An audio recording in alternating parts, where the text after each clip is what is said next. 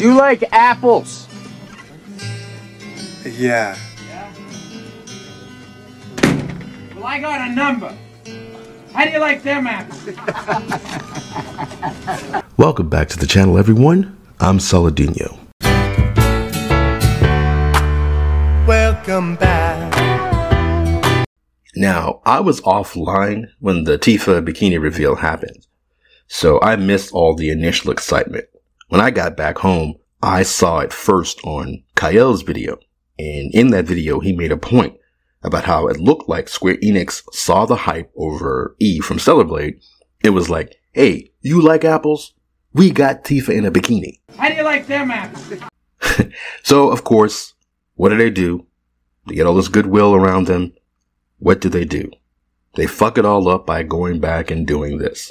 4 years after release, Square Enix censored Tifa's cowgirl outfit in Final Fantasy VII Remake. It's this weird catch-22 situation where on the one hand, this isn't really a big deal, but on the other, the fact that it's not a big deal makes it a big deal. There's no credible reason for Square Enix to go and make this change after 4 years. Even this stupid-ass argument, she's 15 years old, that's a pointless argument. Tifa isn't real. And this isn't, you can't even call this like lowly or whatever. Tifa is clearly post-pubescent and shaped like a woman. At this point, because this is such a small, needless change that doesn't help society or women in any way, and it's one of those things where most people will still probably take a chance and buy Rebirth because there's so much else to video games than fan service.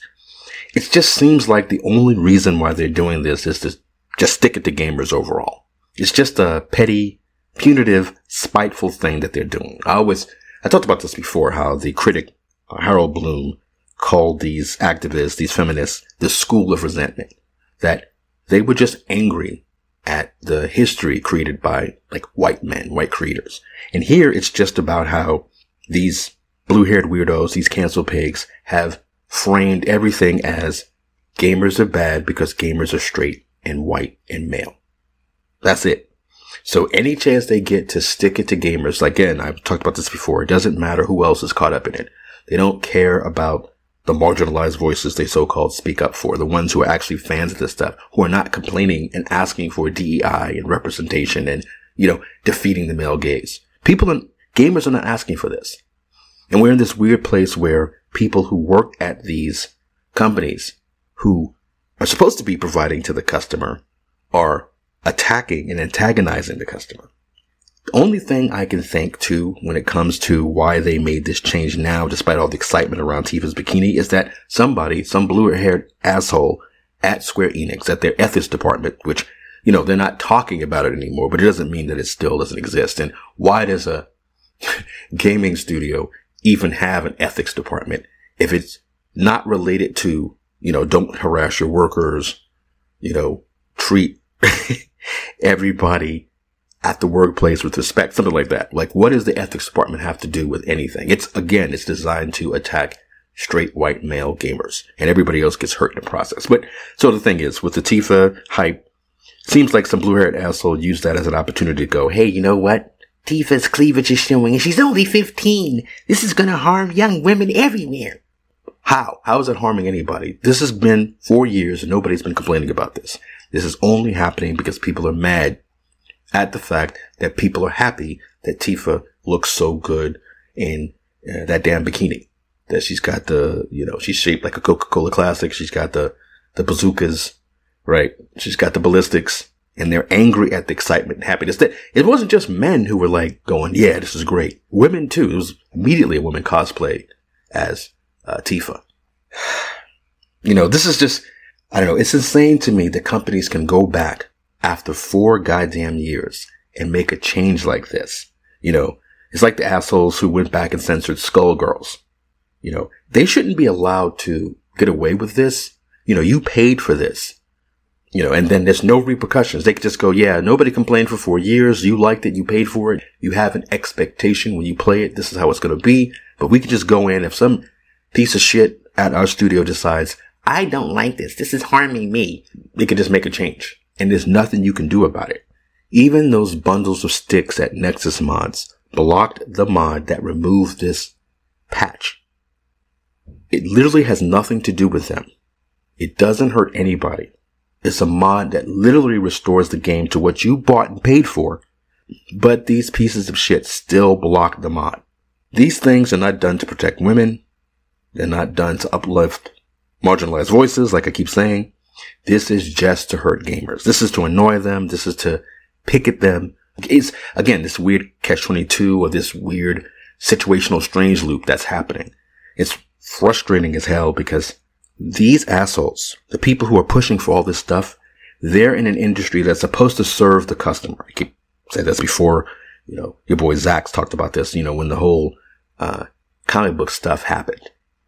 The whole thing was, don't just say these angry fanboys who are living in the basement. These are your customers. These are people who actually pay for this stuff, and you're denigrating them. Right? Like, the people there now, they're not there to get your feedback as a gamer, as a customer. They saw how excited people were over Tifa in the bikini. And instead of going, wow, this is great, we need to do more of this, they go, you know what? In the part 1 of the remake, there's some very problematic images of a 15-year-old Tifa that we need to change because this is just too much. You can see that the excitement of these fanboys is going to have them going out in the streets attacking 15-year-old girls. Like, none of that happens, but they do this shit anyway. And again, they don't take the feedback of the people giving them money. They take the feedback of this mentally ill, autistic, blue-haired weirdo who's at the company, completely unattractive, don't know what their gender is, has pronouns in the bio, and they're telling these companies, they're telling these dev studios and these publishers that making games that appeal to their to their fan base, to their customer base, is harming society in some way. And they get away with it. It's sort of like how Spider-Man 2. So Spider-Man 2, they got rid of the police because the media complained about it in the first game. But instead of listening to the feedback of customers and players who said stop with the MJ side missions, they decided to make MJ even more prominent, make more involved stealth missions, and completely break the story in the sense of what Spider-Man's supposed to be. Listening to idiots like this destroyed the studio that made Forspoken. Because instead of making a game for gamers, they made it for modern audiences, which, like I keep saying, means the audience activists keep pretending exists. Modern audience is not real. Modern audience just means we don't like the audience we actually have. Or we don't like the audience you actually have. You're taking outside feedback from people who don't like this shit, who hate your fan base, and you're listening to them, making games based on what they say, and now you've lost all this money, and you're concerned about, like we had a terrible Q2 or whatever. All these layoffs you hear. These layoffs, in large part, is because they're not listening to what gamers actually want in games. They're listening to people like Neil Druckmann, who's completely destroyed Sony. His whole approach to AAA games, this obnoxious, ponderous, cinematic experience that all of the major first-party studios at Sony have been following. It's ruined, it's ruined Sony. And the thing is, again, in the grand scheme of things, it's not really a big deal. I knew about those pricks at EA who remastered the Mass Effect trilogy.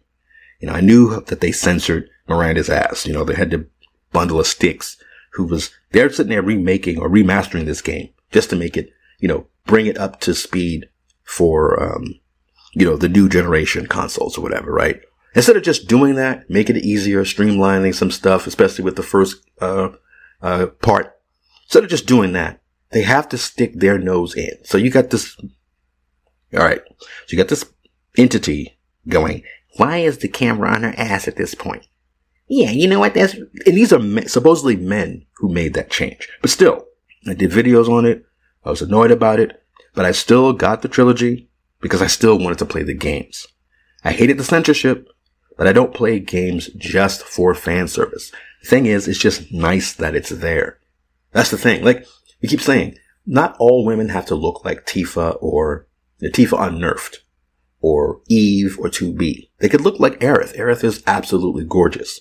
And people are talking about Tifa because you don't see women shaped like Tifa anymore in games. But Aerith looks great too. Like someone said when talking about the Tifa censorship, if they put the t-shirt there in the first place, no one would have really cared or said anything. But they waited to change it after 4 fucking years, and they only did it because people were excited about Tifa in the new game. It just looks like they saw how much buzz and goodwill they got over Tifa in her bikini. And instead of riding that wave until the release, and it's just come out today at the time of this recording, but they had to show what absolute pricks they are by censoring a 4-year-old game and assuming that no one but their piece of shit activist employees had a problem with. Redacted did a video on this, and she mentioned how people were saying, why not just put a filter for people who are sensitive about these things? Sensitive about fan service. They did this with one of the Bayonetta games, I think the most recent one. And the problem is, they don't want you to have the choice to do that.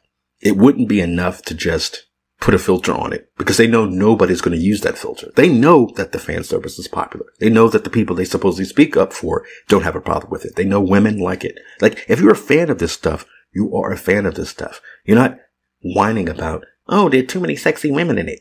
Look, if you don't like that, then you wouldn't play it. Or you would play different types of games.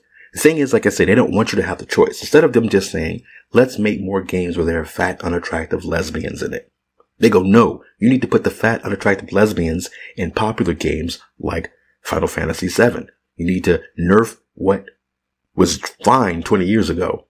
Now today, since we're all gay and trans, you can't have a heterosexual, attractive, shaped woman. They know good and well nobody's going to use that filter except maybe streamers, but no one actually playing the game for themselves. Woman, gay, trans, marginalized or otherwise, is going to willingly censor their own game over some cleavage.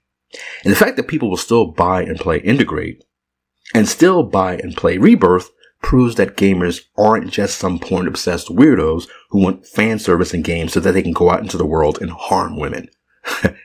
Gamers just like sexy, attractive women. It's like giving someone cake, watching people get excited over it, then taking it away because you don't like cake yourself.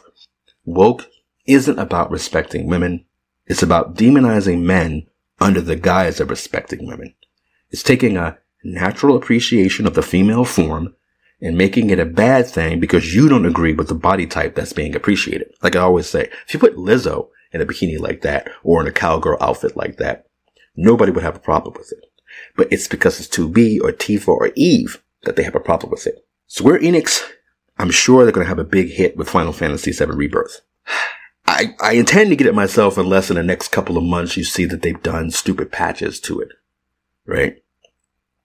But I guarantee you, despite the fact that Final Fantasy VII Rebirth is probably going to be, on the short list for Game of the Year, their ethics department is going to fuck them in the long run.